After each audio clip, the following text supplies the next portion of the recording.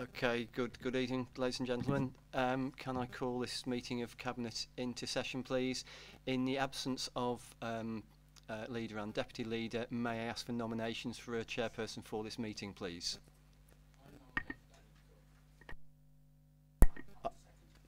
I will ask, are there any other nominations? There's no need to take a vote as there only is one. Councillor Cook, I present you as chair. Thank you very much, Mr. Barrett. Firstly, I'm happy to chair this meeting this evening in the absence of the Leader and the Deputy Leader. We seem a little depleted this evening on Cabinet due to these COVID times we live in. We have 4 members of Cabinet this evening who are having to self-isolate to protect themselves and others. This includes, of course, the Leader and the Deputy Leader. We expect the public to do the right things around the need to protect themselves and others during this pandemic, so it is right that councillors obey the same isolation rules when called upon to do so. Therefore, we are left with only 2 of us on Cabinet this evening, but it is also right we continue with the business of Tamworth as residents would correctly expect of us. I have liaised with Cabinet colleagues and I am comfortable I have their thoughts on the business this evening and will ensure their views are represented. Thank you very much. I'll officially open the meeting and take us to item 1, which is apologies for absence. We of course have apologies from Councillor Jeremy Oates, Councillor Robert Pritchard, Councillor Alex Farrell and Councillor Marie Bailey. Again, all 4 are having to self-isolate. I'll take us to item 2. The minutes of the meeting held on the 17th of June 2021. Are they a correct record? And I look for a mover. It's been moved by Councillor Doyle. I am happy to second. As there are just 2 of us present, I'll take that as confirmation. Item 3 on our agenda is declarations of interest. I think we're both okay, aren't we? Excellent. Item 4 on our agenda is question time. I believe we have no questions from the public for this meeting. No questions, Chair. Thank you very much, Mr. Barrett. And item 5, matters referred to Cabinet in accordance with overview and scrutiny. I believe we have none for this meeting. None for this meeting, Chair. Thank you very much. At which point I'll take us to item 6, which is the Quarter 4 performance report. This report is, of course, the report of the Leader of the Council. I will take this report this evening. However, it is correct I probably do so, as it fell within my portfolio up until the end of the last municipal year. So if I don't know it, I should know it. Members will of course be aware this report contains the following sections: the corporate project summary, general fund actual spend, universal credit summary, and also within the report we find corporate plan actions and corporate risks, impact of welfare benefit reforms on the council, and the medium-term financial strategy health check. Members will recall that we suspended recovery action for NNDR and council tax during the pandemic, but it's pleasing to see that still recovery rates are holding up well. Whilst reported collection rates seem marginally behind target, income levels reduced, it is too early to know the effect of the pandemic, and ultimately we will need to wait and see. There is a detailed up-to-date on the Council's MTFS, or basically better known as the budget, and the impacts of COVID, plus all the financial support we gratefully receive from government in these unprecedented times. Members will need to know this is a check of how the Council is performing, both financially and against its corporate priorities, and I am comfortable with the data enclosed and our performance in these challenging times. I therefore move that we endorse the findings within the report, and I hope for a seconder. Second. It's been moved and seconded. Anything to add from an officer perspective? No, thank you, Chair. I think you've covered that adequately. There's nothing further to add. Thank you. Thank you very much, Mr. Barrett. In that case, I'll ask all those in favour. That is carried unanimously. Thank you.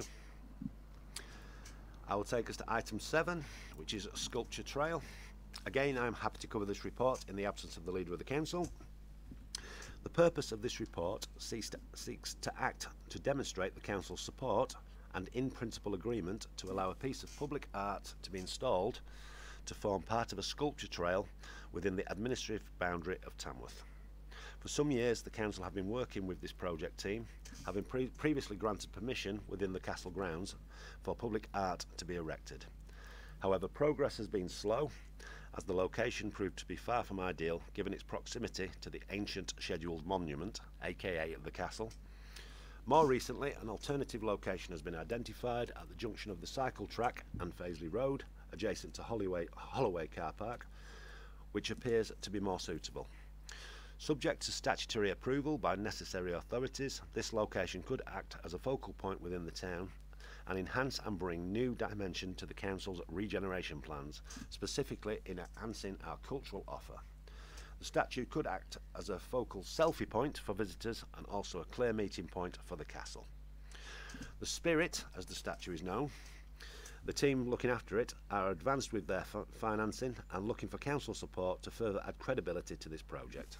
And once they have council agreement, they will begin the rest of the process, including planning permission. Cabinet is asked to note they have already consulted with highways and emergency services to ensure the proposed location is acceptable. With that in mind, it is recommended that Cabinet give its support and agreement to a piece of public art known as the Spirit of Tamworth to be installed at the location identified in the body of the report, subject to all necessary approvals being obtained by the group and receipt of an undertaking. This will be at no budgetary cost to the council, and I'm happy to move this and hope for a seconder.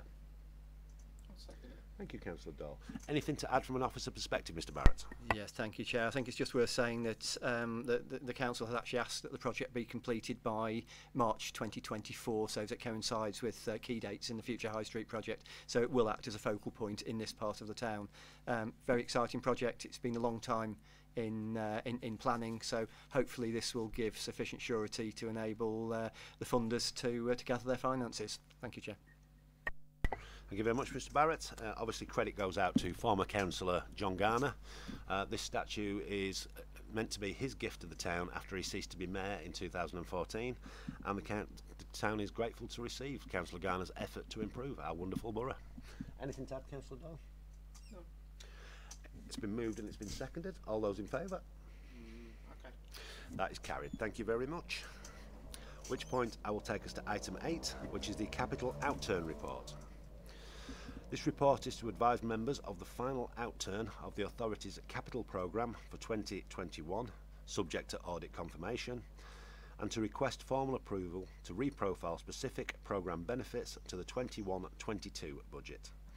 Progress on this capital programme is reported quarterly to Cabinet and monitored on a monthly basis by the corporate management team. The outturn for 2021 capital programme identifies an underspend of around 29.9 million and against an approved budget of 39.4 million, given an actual spend of around 9.5 million. It has been requested that the 27.5 million, as detailed in Appendix B of the scheme, be reprofiled into 2022. This will result in an overall underspend of 2.3 million for the 2021 capital programme. The recommendations, which I'm happy to move, are as follows. Receive the final outturn position for 2021 capital programme as summarised. 2. Approve each of the projects detailed in Appendix B, the reprofiling of the budget into the authority's capital programme for 21-22, total of around 27.54 million. Happy to move that. Do I have a seconder? Thank you, Councillor Doyle. Anything to add from an officer perspective? No, nothing to add, Chair. There's a lot of detail in the appendix. Members have seen it on a regular basis, so no, nothing to add. Thank you. Thank you very much, Mr. Barrett. Just to obviously point out the obvious, it does seem an awful lot of the budget has been reprofiled. I'm always comfortable with reprofiling as long as it's understood why it's happened and it is the right thing to do, but also accepting in these COVID times it is difficult to get a lot of the capital programmes delivered. So again, I'm absolutely comfortable the officers have looked after the budgets correctly and the projects will be delivered as they need to be in the best way they can be. So thank you. I'll ask for all those in favour. Again, that is carried. Thank you.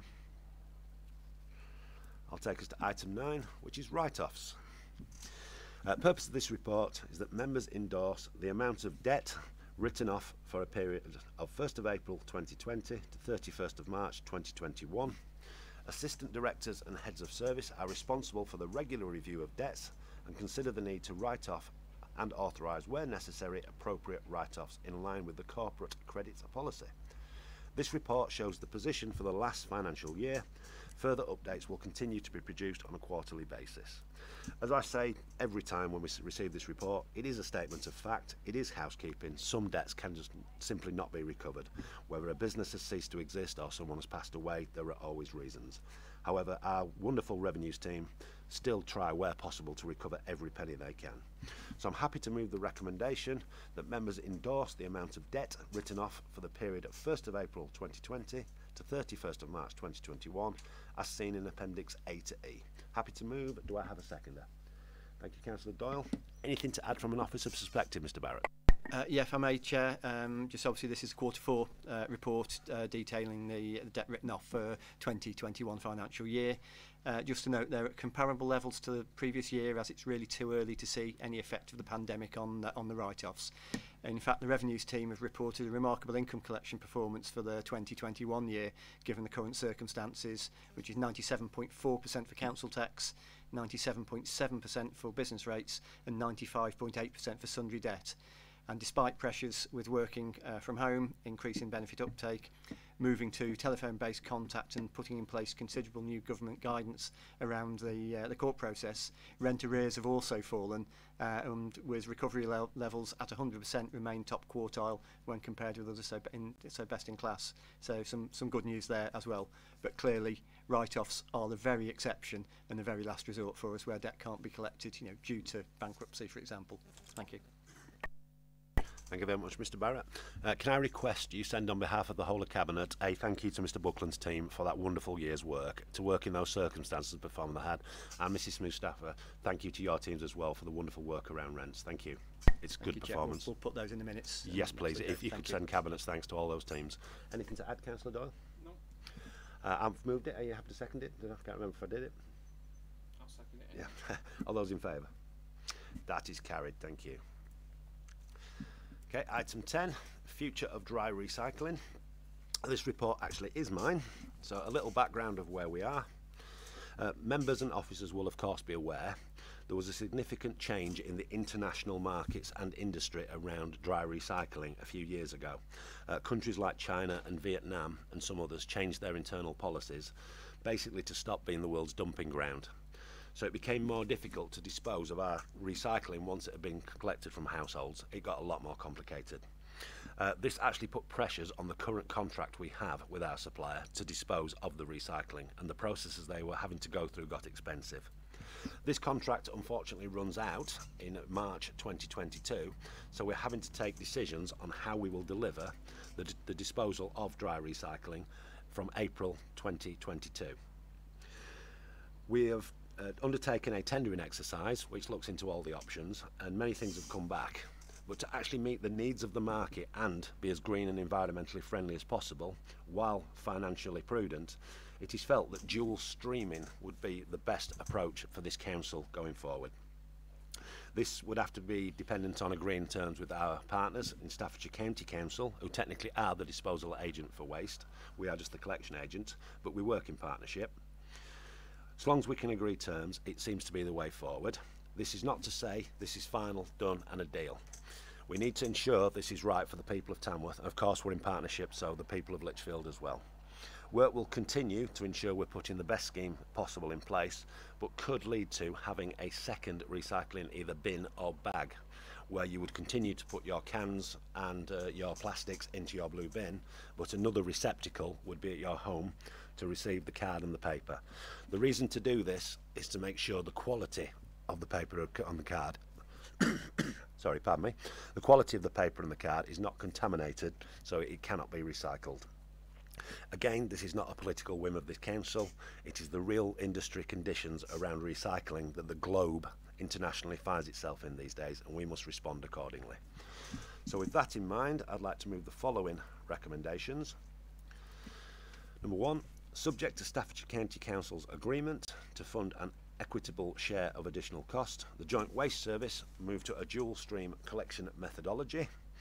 Option 5, subject to recommendation 2. The dual stream collections be based on a default bin for glass and cans and plastic, and a bag for paper and card. In exceptional circumstances, a second receptacle may be provided. Delegate authority to enter into contract for the disposal of dual stream waste to the Chief Executive in consultation with the portfolio holder for economy and waste, subject to recommendation 2. If Staffordshire County Council do not agree to fund an equitable share of the additional costs of dual stream collections, the existing commingled collection methodology in option 2 to be retained, and the transfer of responsibility for disposal of dry mixed recycling to be returned to Staffordshire County Council from the 1st of April 2022, subject to recommendation 2. That the Cabinet recommends to Council to update the medium-term financial strategy based on the additional financial implications of the selected option. Option 5, to increase the revenue budget by £179,000 per annum from 22-23, noting this to be offset by the equitable contribution from Staffordshire County Council, and to include a new project in the capital programme for 21-22 for £95,600 for the provision of the necessary infrastructure, or option 2, to increase the revenue budget by £36,114 per annum from 22-23. In moving recommendations 1 and 2, I wish to clarify, in relation to the first bullet point of recommendation 1, the key principles we would seek in an equitable cost share between ourselves and the County Council are as follows. There be no capping of the level of support, the sharing should be open book, and reconciliation of actual costs. The costs sharing to be included all additional costs of a dual stream service, including costs of transition and implementation. That there should be no modification of the current mechanism of uplifting recycling credit in line with RPI. If we are not able to agree this equitable split, we will hand back commingled disposal as detailed in the final bullet point of recommendation 1. I know that's long-winded and complicated, but it is a complicated question at the moment. To basically summarise those recommendations, if we agree with the County Council a 50-50 split, open book, down the middle, then we will continue as we are, but move to a dual stream service. If we fail to agree those terms, we will be handing the responsibility of disposing of recycling waste back to Staffordshire County Council. I'm happy to move those recommendations and seek a seconder. Thank you, Councillor Doyle. And I'm pretty confident Mr Barrett would like to add his thoughts. I will just add a very brief thought. That obviously in the report it does say that final approval is subject to parallel agreement to our joint waste service partners at Lichfield District Council. I can report that at their cabinet on Tuesday they made the same recommendation, which was accepted. But no, nothing further to add to the report, Chair. A lot of detail in there. It has been through our scrutiny process, and they came up with the same recommendations as has come to Cabinet. So no, nothing further to add, Chair. Thank you. Thank you, Mr Barrett. That is indeed a fair point. This is a cross-party agreement through scrutiny. It's good to see us working so well with our partners Lichfield to ensure we're aligned and together on this and ensuring we deliver the right service to the residents of Tamworth. Anything to add, Councillor Doyle? Then it's been moved and seconded. All those in favour? That is carried. Thank you. I'll take us to item 11, the Welcome Back Fund. This is the report of both the Deputy Leader and myself, but I'm happy to take it. The purpose is to seek approval from Cabinet to implement and deliver activities that are eligible under the Government's European Regional Development Funded Welcome Back Fund. The Welcome Back Fund is an extension of the Reopening High Streets Safely Fund, which was launched in May 2020. It is funded through European Regional Development Fund monies, and as such comes with strict requirements on what the money can and cannot be spent on, with highly detailed evidence requirements. Tamworth Borough Council can claim up to £67,455 from the Welcome Back Fund to deliver specific activities. The Council may also use any underspend, which is still to be calculated with the Government, expected to be around £4,000. In the original RHSS, as it is called, there were 4 main types of activity that can still be delivered through the Welcome Back Fund. 1. Support to develop an action plan for safe reopening of local economies. 2. Communications and public information. 3. Business-facing awareness-raising activities. And finally 4. Temporary public realm changes to ensure that reopening of local economies can be managed successfully and safely. The aim of the fund is clear in that it is focused on the following areas: encouraging outdoor activity, making town centres more inviting and encouraging people back to them, encouraging visitors in innovative ways, and beautifying, I love that word, beautifying spaces that are currently not deemed as attractive. Therefore, I recommend to Cabinet this evening that Cabinet approves the proposed activities that have been developed in line with government guidance. Cabinet supports the processes and structures put in place to deliver and administer the programme. 3, that delegated authority be given to the Assistant Director for Growth and Regeneration in consultation with myself and the Deputy Leader. I'm happy to move those 3 recommendations. I invite anybody to read this report. It is such good news, and we have a wonderful opportunity of improving our town centre, including an augmented reality trail to improve our tourism offer, and of course a deep clean of our town centre, including benches and other bits of public realm. It is a good opportunity, and I really do commend this report to Cabinet. Happy to move. Councillor Doyle, do I have a seconder? Yeah. That is seconded, thank you. Anything to add, Mr Barrett? Not much, Chair. No, I think it's very exciting. It's nice to get some money that actually has to be spent in targeted areas, in things that that need to be done.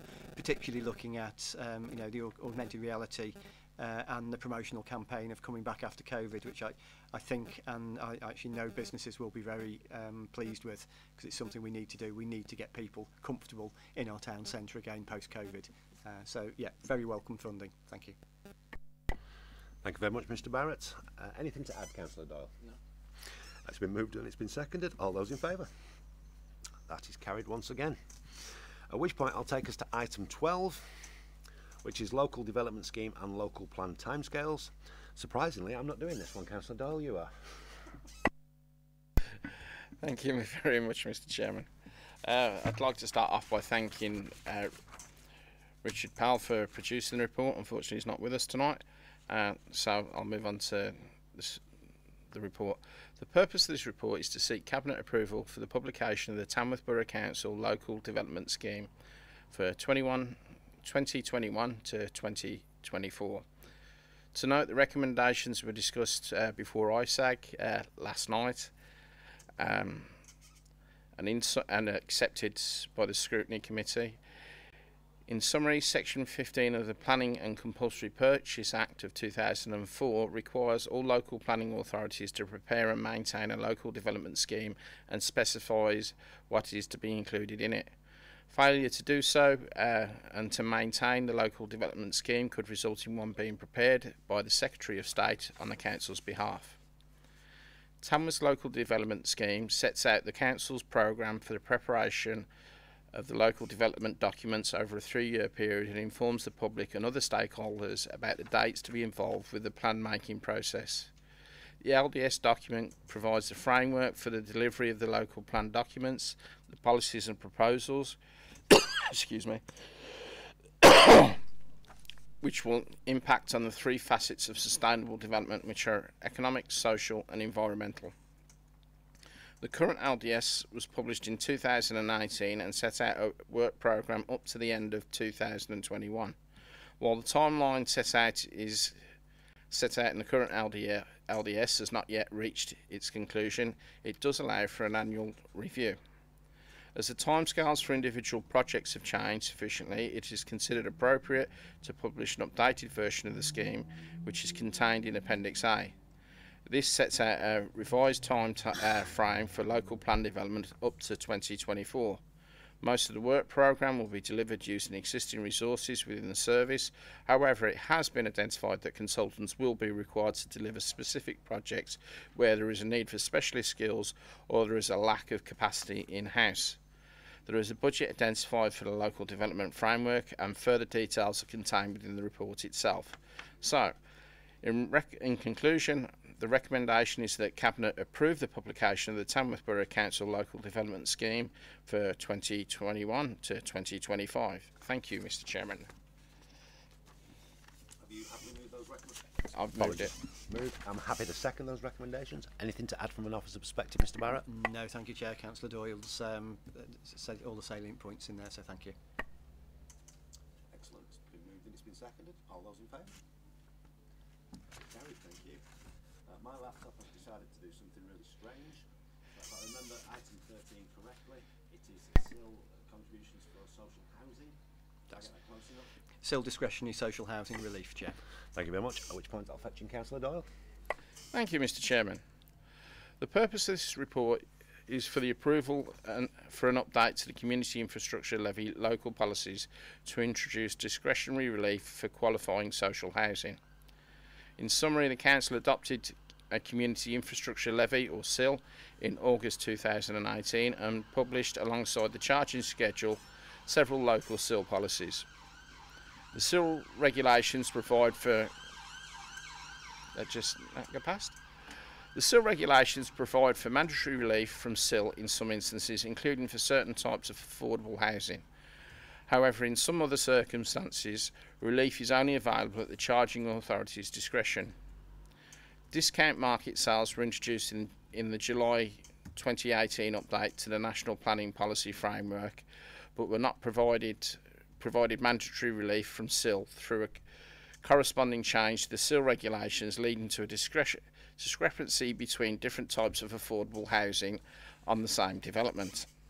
It is recommended that the Council make available discretionary social housing relief to bring this type of affordable housing in line with the other types already eligible for relief.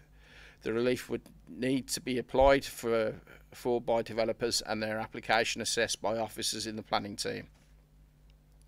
This would be done as part of the existing administration of CIL and would not generate any significant additional workload for the team. Offering the additional relief may reduce income from CIL, but not requiring it to be paid on some dwellings where it is otherwise might have been. However, due to the type of affordable housing being required by the National Planning Policy Framework, it is likely that developers will seek to reduce their liability through a different means or reduce the amount of affordable housing produced on site if those dwellings remain liable for the full amount of CIL. The proposed approach would therefore not result in any significant additional resource implications. So the following recommendation is that the Council make discretionary social housing relief available from the 9th of July 2021.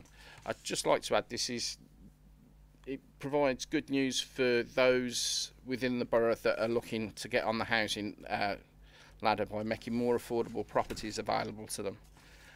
And I move that report. Sorry, I'm happy to second that, Councillor Doyle. Anything from an officer perspective? No, thank you, Chair. Okay. I'll ask all those in favour. That is carried, thank you. Again, I can only apologise, my laptop is frozen. If I remember correctly, item 14 is homelessness and allocations policy. Am I close, Tina? Yes. Can I ask you to introduce it, please, Tina, because genuinely I can't access it at the moment. Yeah, no, thank you, Chair. I'm absolutely delighted to present this report on behalf of the portfolio holder for social housing and homelessness prevention. It really does, Mr. Chairman, represent good news.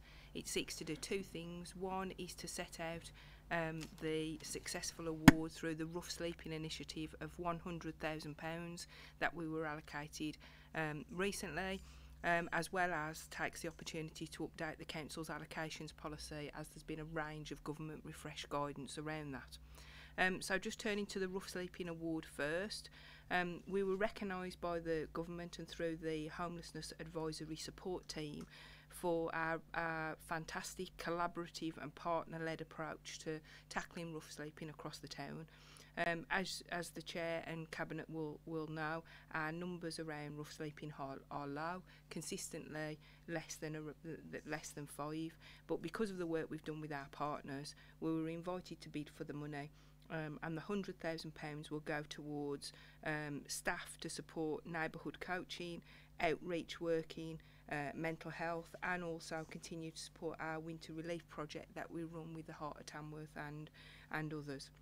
There will also be a town centre initiative to deter begging in the town, which is often mistakenly taken for rough sleeping. So it really does represent good news. I want to place on record the thanks for our partners in supporting us in terms of providing what is often challenging advice and support to people who are in that position. The second element of the report, Mr. Chairman, details the allocations arrangement. So obviously there's been guidance from the government in terms of the new social housing allocations. There's been proposals in the social housing white paper. So set out in the report is a table summarising the changes within the allocations policy. They cover 4 areas. One around eligibility arising from Brexit. The existing policy doesn't currently cover settled status, and obviously it will need to be updated to take into account the new scheme. There's also additional provision for our armed forces, which, as you know, the council already supports the covenant in that area, and also takes account of latest legislation around domestic abuse and contained within the new guidance. So the policy is attached with those changes proposed for you, Mr Chairman. So the recommendations are set out in the report. The first one, that Cabinet acknowledge and support the action plan to spend the £100,000 at Annex 1. The second one, that you delegate authority to the portfolio holder for social housing and homelessness prevention, together with the Executive Director of Communities, to approve further phased funding arrangements set out in that plan. Recommendation 3, to approve the allocations policy amendments at Annex 2, and then obviously, as is our practice, we've also attached to Annex 3 the equality impact assessment, showing that we've taken account of all those protected characteristics. Happy to take any questions, Mr Chairman. Thank you very much, Mrs Mustafa. You've lovingly read out the recommendations, which saves me doing so, so I'm happy to move those 4 recommendations en bloc as read out by Mrs Mustafa. Seek a seconder. Thank you, Councillor Doyle. I think I've been saying this for too many years now. Your departments are just showing off now, Mrs Mustafa. I mean, the results you continue to deliver are just phenomenal. Again, we've been successful in pulling some money into Tamworth, which will tackle a very serious topic, which is homelessness. In the 21st century, in reality, nobody should be sleeping on the streets, but we know it occasionally happens.